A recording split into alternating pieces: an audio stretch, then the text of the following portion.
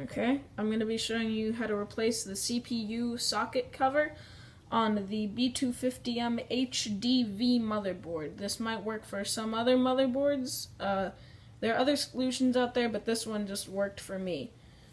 So what you're going to do is this CPU cover has little hooks on the bottom, if you're looking at it this way.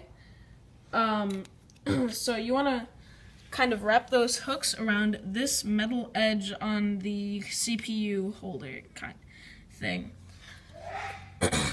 And then you want to put it there and get it on like that.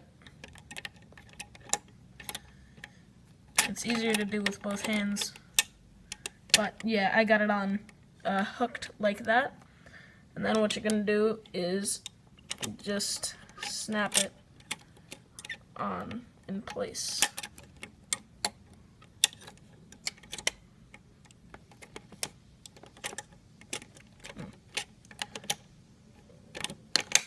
There we go.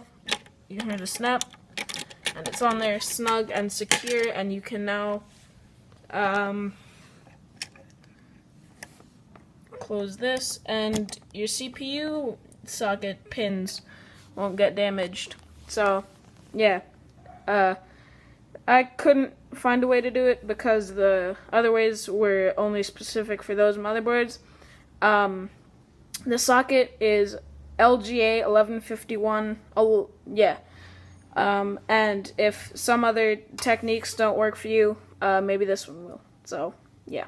Goodbye, and I hope this video helped you.